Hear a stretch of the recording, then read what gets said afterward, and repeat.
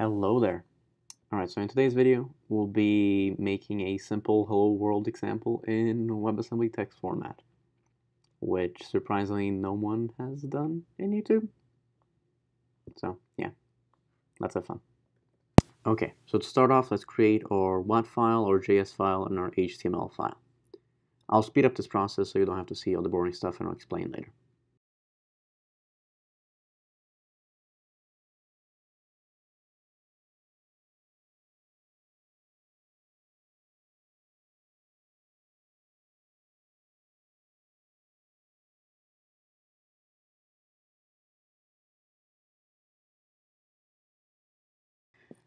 Okay, so I just created a simple HTML file. It doesn't have much in it. We're just grabbing the script, and then we'll use JavaScript to actually display our hello world in HTML. Here in JavaScript, we're just fetching our WASM file, which will generate from the WAD file. The response from the fetch, we input it into an array buffer. So we have an array of bytes. And now these bytes, we instantiate them as a WebAssembly module. So out of here, this promise will result in a module and an instantiation. So an instantiation is a module with a state, and a module is stateless. Great, so now we have our result, and in here I'm just grabbing exports because I don't want to write result.instance.exports every single time. Great, so let's go into what now?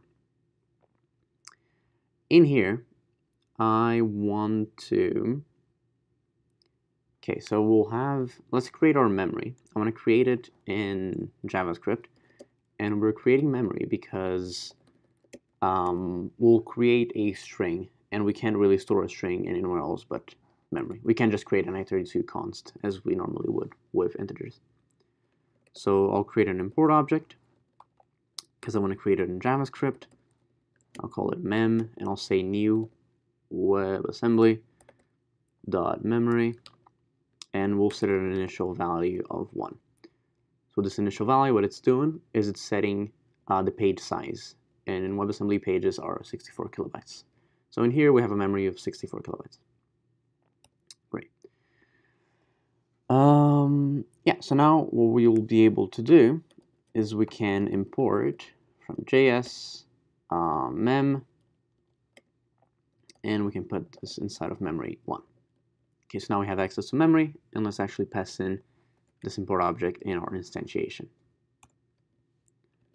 Okay, now what we should be able to do is create a data type, and we'll put it in, we won't offset it, we'll just put it in the first available index of memory, so 0, and we'll say hello world. Perfect. Now, if I were to get our memory and display it, we would have something like, I think capital H in UTF-8 is 72, and then, I don't know, just a bunch of integers. I guess I think 13 integers, which is the length of this string, encoded in UTF-8. So we can't really display that. We want to actually display hello world, so we have to decode it. So what I want to do is I want to create another property here, and I'll call it decode. And this decode is going to be a function. For this function, I'm going to pass in the start value and the end value. And these values are the indices from when I want to start decoding to when I want to end decoding. So in our example, this is a string of length 13, and we're putting it at 0, so it will be 0 and 13. Okay. Okay. Now, let's create, okay, so if I do, I'm going to say typed array, and I'll explain what I mean by this in a second. So we'll create a uint 8, we're going to pass in import object.js.mem.buffer. Okay, so what I'm doing here is the following. Our mem object, it has a buffer property, But this buffer property is not even iterable, so we can't iterate it and get all the integers that I told you. So what we have to do is we have to sort of convert it to an array, and we'll convert to a typed array of unsigned integers with 8 bits. And then we're just passing into start and end, because as I mentioned, our memory has 64 kilobytes, so it has a lot of indices, and we don't want all that. We just want from 0 to 30. Okay, so in here, we're converting it to an array. Now, we're almost done. What we want to do is, well, actually, let's import our decode method into WebAssembly text format. So we'll say JS decode, and we'll put it into a function also called decode, which receives 2 parameters, I32 and I32.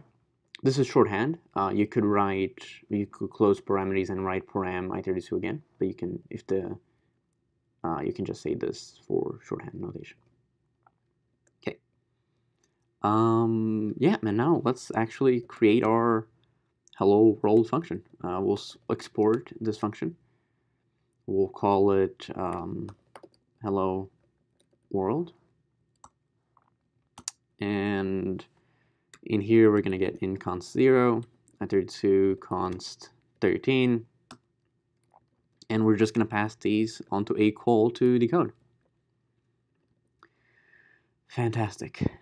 Now that we have this, well, eventually here we'll call our function. So from our exports, we'll say hello world, and in here we'll want to actually print it.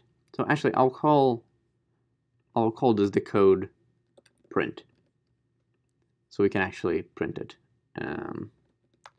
Decode print, decode print, decode print. So here it'll say document.write, and so I'm going to make use of the text decoder API that JavaScript has, so we can actually convert the UTF-8, which is the character encoding type, into visible text. So we'll say text decoder.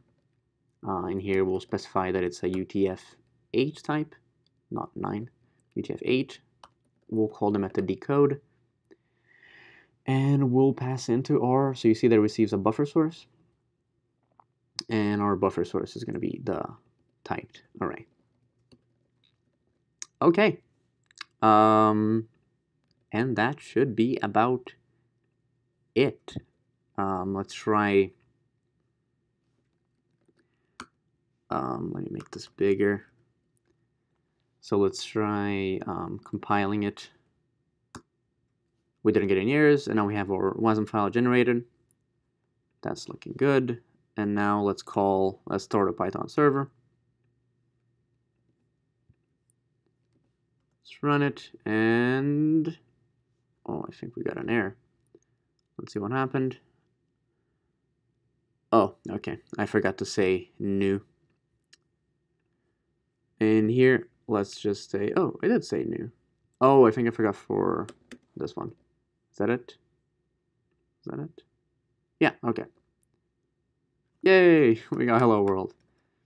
So, yeah, just a quick and dirty hello world example.